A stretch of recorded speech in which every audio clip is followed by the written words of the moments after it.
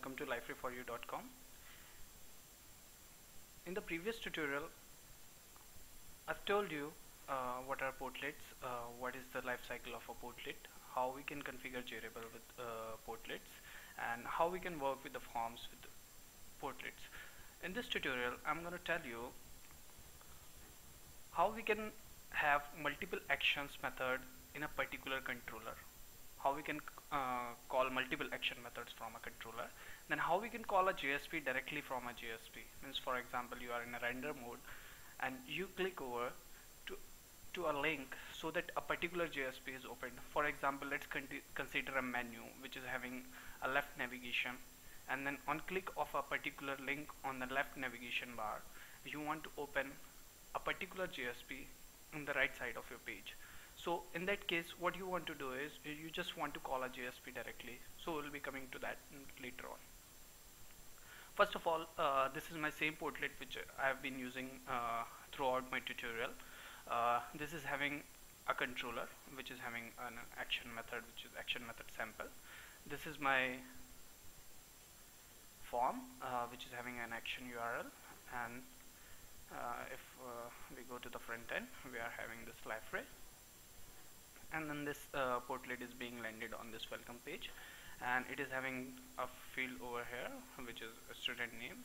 When we are submitting it, we are calling an action method, and then that action method is being called over here. Then we are setting up the from action method attribute over here so that we can fetch it out over in the controller, and corresponding to that we can pass out it to success.jsp.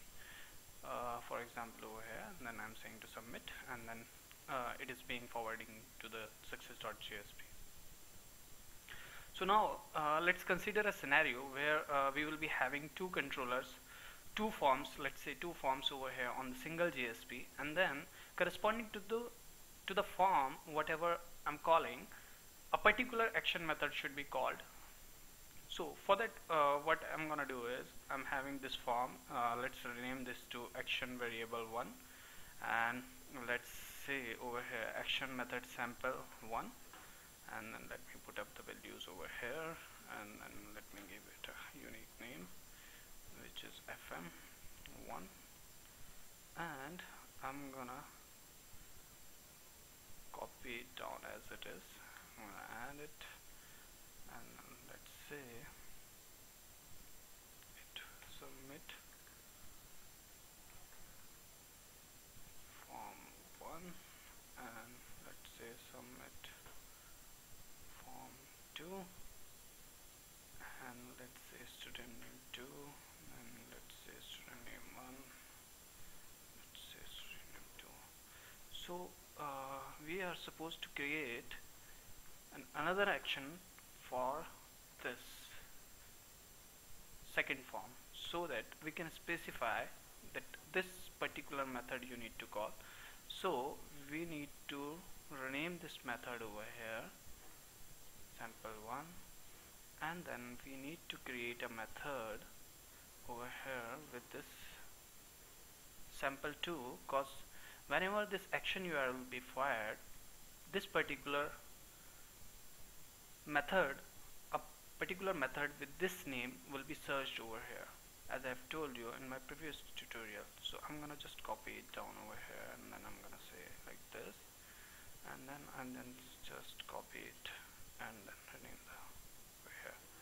So now let us put up one attribute also, action request dot set attribute, and let's say form number, and let's put up over here 1. The same thing we will put up over here, and let's say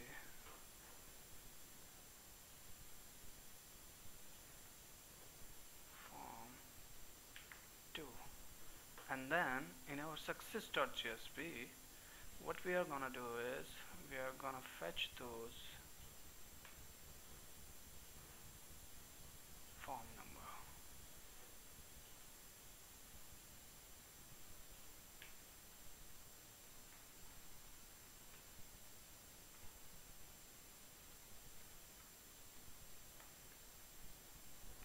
Okay. So now the flow will be whenever a person is clicking on this action on this form, then action URL where one will be called, and then this method will be searched out in the controller. Then this method will be called, then a variable, an attribute will be set over here, form number 1. Also form action true will be set it over here. It will come to do view. Form action will be searched over here. Then form string will be called, and then success.jsp will be called corresponding to that. In success.jsp, from the request attribute, this form number will be fetched out and it will be printed out over here.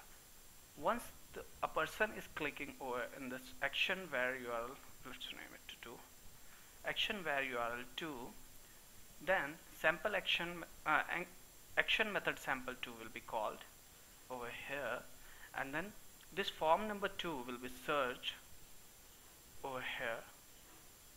This form action will be, and this process will be followed same for as for sample action method sample 1. So let's run it down over here. So I'm gonna just say over here. So we are having two forms. I've misplaced something, I guess. It's showing, yeah, it's 2. So now we are having two forms over here, which is submit form 1 and submit form 2. So what I'm gonna do is I'm gonna submit form first. So see, data has been captured successfully from the form number 1. So this is calling the form number 1, and if I go back and I'm just clicking on this form submit form 2, then this particular method will be called over here, form number 2. Success.jsp will be fetching out form number 2. So this is how we can have multiple methods, action methods in a single controller. Now let's come to our second topic, which is calling a JSP directly from a JSP. So in that case, what I'm gonna do is I'm gonna put up a new JSP over here, which let's call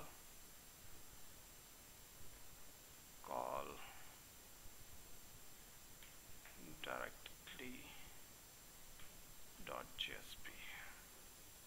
and let's put up over here, hi, I have been called using MVC path.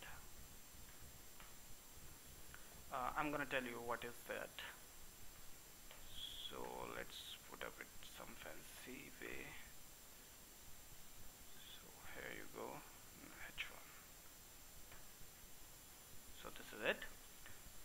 So to do that, what I'm gonna do is, let me comment these things out. Okay, so to call this JSP directly, what we need to do is we need to create a render URL. So what I'm gonna do is I'm gonna create a render URL, and then the process will be the same. There will be one variable which will be sample render URL, and then there will be one more thing over here which will be portlet param, and in the portlet param we need to pass MVC path argument. The param value will be MVC path, and then we need to pass out the complete path of the JSP that we need to call. So it will be HTML/sample, see this thing, sample controller / call directly.jsp.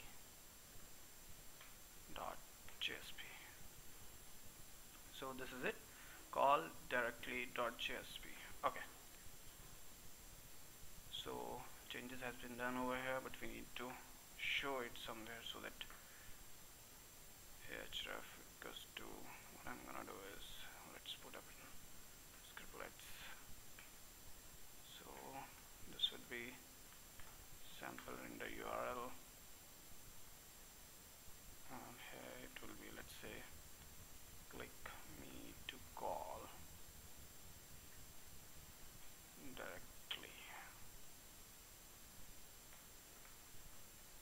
Okay, so here you go. So what I'm gonna do is I'm gonna just click on this, and it has been called. Hi, I have been called using MVC path variable. One thing to note over here is whenever you are calling a JSP directly using the render URL and then you are passing out the MVC parameter, MVC path as a parameter, there will be no calling of any method over here, whether it's toView or something else.